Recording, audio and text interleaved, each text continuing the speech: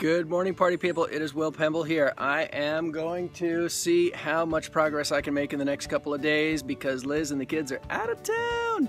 So I'm going to see what I can do. Let me first show you what I've decided is the at least gonna do it solution to the lift hill motor, because that's been bugging us all, as you know. So anyway, check this out.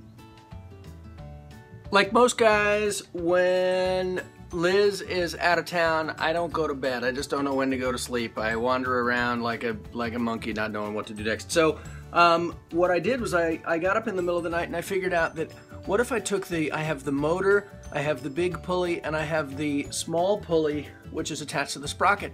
And those three things need to be tense. There needs to be tension between those things so that the pulleys pull right and a whole bunch of other things work the way they should. And so I thought, well, it's three fingers. What if I just hinged them and had them pull apart like that? And so what I'm doing is I'm building that here. You see, last night I got up in the middle of the night and I put this thing on hinges, right? So this belt over here, if you look at this belt over here, this is going to attach to this pulley and it's going to pull tight.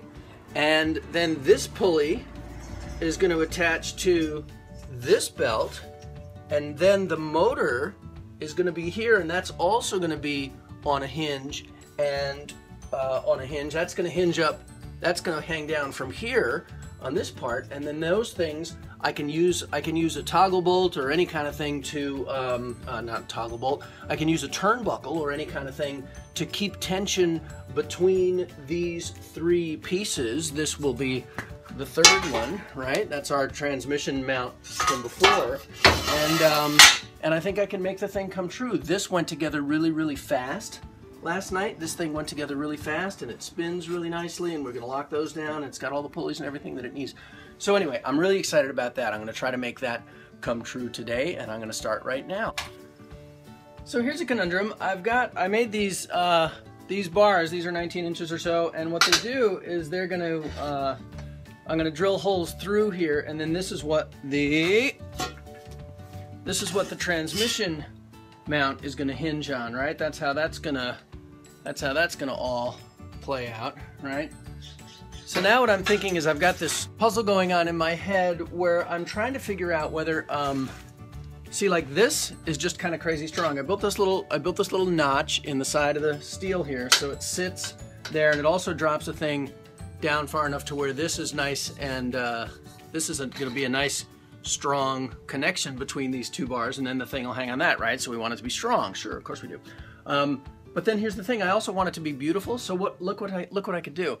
If I did this, turn it upside down, that notch will still work, and it'll still be really smooth against there. But then you'll have like the weld will be the only thing holding it up. But I want it. But look at how much cooler it'll look. It'll look like really pretty. So I think in this instance, I'm going to sacrifice the pretty and go for the strong, because I think stronger would be better when you're talking about a roller coaster. All right, so today I have to choose between pretty and strong. I'm going to choose strong. So the idea now is I've got my beams that are going to go across, and they're going to be nice and strong because they sit down on top of all of this thing. I've got just because I use skateboard wheels for like everything, I have more 5/16 I have more 5/16 nuts and bolts than you can shake a stick at. And so here's my general notion here. 5/16 nut goes through here, bolt goes through here, 5/16 bolt goes through here. Same thing on this side, and same thing on this side. And then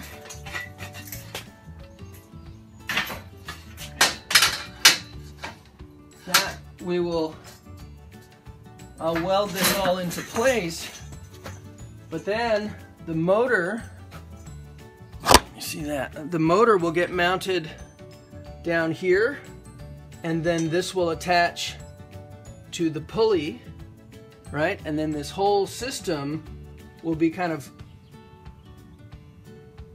able to kind of self-tension, and it'll also be able to spread the tension evenly between the pulleys, because the whole thing is going to end up I think everything is going to pull on everything else equally. So anyway, that's my kooky notion. I'm going to put it together and see if it works. I'm going to put it together and see if it works.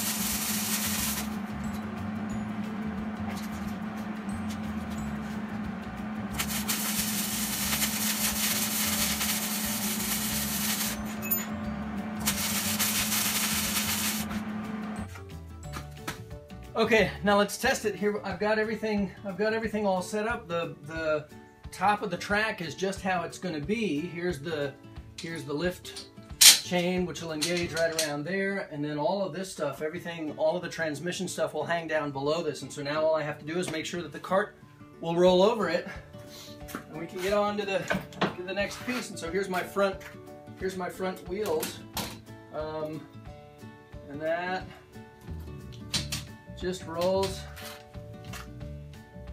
beautifully. A little bit of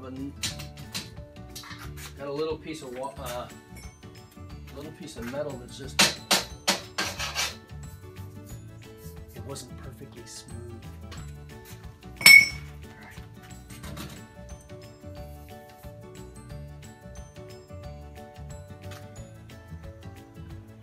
It's gonna be nice. Meanwhile, back in the house, I'm printing an iPhone case that I can use with my GoPro mounts, so that instead of just leaving the camera wherever it is, we can have a walk and talk every now and then. Won't that be awesome? See? Now we can do an awesome walk and talk. So I'll show you what the plan is for the next couple of days. As you know, this is my front yard. If this is the first time you've watched the video, this is my front yard. And what I'd like to do here is I've got some bits and pieces of track here that I've just sort of put around because I don't have any other place to keep them. And but what I want to do here is the lift hill that I've been working on. I'm going to get it way over here in this corner of the yard, right down, like right up in this corner, and that's going to be the start. That's going to be the start of the whole thing, and it's going to start right where you're standing, and I'll give you a little bit of a ride on it. It'll start right up here, the lift, and this will be the top of the hill, and then I want it to come down this way, and this is actually I guess this is kind of part of the return track, but I want it to come down this way and do a figure eight, kind of as many tricks and things as I can right around here, and then circle around and go back. And so it's like most kooky projects, this won't be as awesome as it exists in my mind, but it'll still be pretty awesome. So anyway, that's the scoop. And now that I have my awesome GoPro mount, I think I can make the videos a lot faster and use 2 hands to make the roller coasters. So we'll see how that goes. Now, as you can see, this part is fixed. This gear here, this pulley and this sprocket are fixed to the track. That's the part that's going to be rigid. And then these 2 pieces, as you can see, these hinge, and the weight of the motor pulls on this belt and will keep it tight. And then once I get this thing attached, the weight of the motor pulling on the second one, pulling on the first one, will keep this belt tight. I think I'm going to need a little bit longer belt for this one.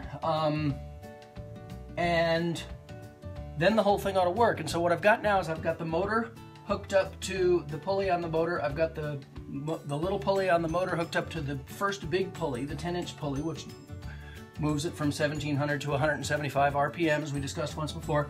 And then I've got a little small pulley here, which will go to this smaller pulley here, and it'll gear it down yet again. It'll gear it down from 75 to about 50, which ought to pull the cart up the hill in about 26 seconds. That's my hope anyway, and we'll see what happens. But I have here the plug for the motor. This is the first time that I have ever done this, and I have here an electrical outlet.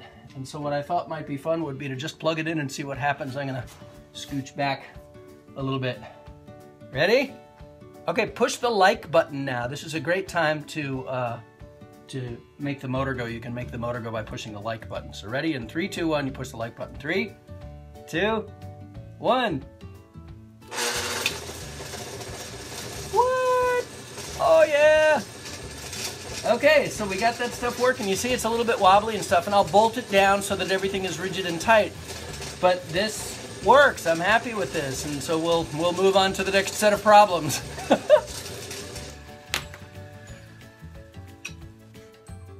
Okay, so here we are. We've got the transmission built. I've got the lift hill pretty much built. It's ready to go. I need some lag screws so that I can mount this thing out in the yard to the support that I've already built. I'll give you a look at that. That's right out here, right? This thing is built. These things are spaced just exactly perfect so that, well, you know, they're spaced.